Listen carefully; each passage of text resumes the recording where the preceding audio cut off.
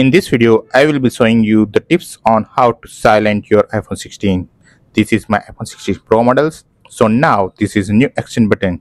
Customize action button allows to put your iPhone into silent mode.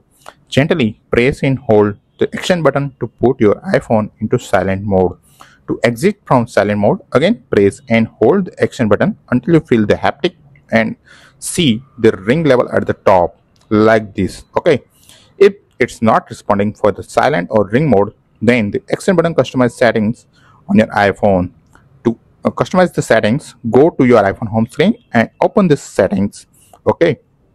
Now scroll to the action button and see all possible customizations. As you can see, swipe to the silent mode and that's it. As you can see on my screen, I am now able to put my iPhone into silent mode by pressing and holding the button for a while. Another helpful tips is from the control center. Means turn on silent mode from the control center.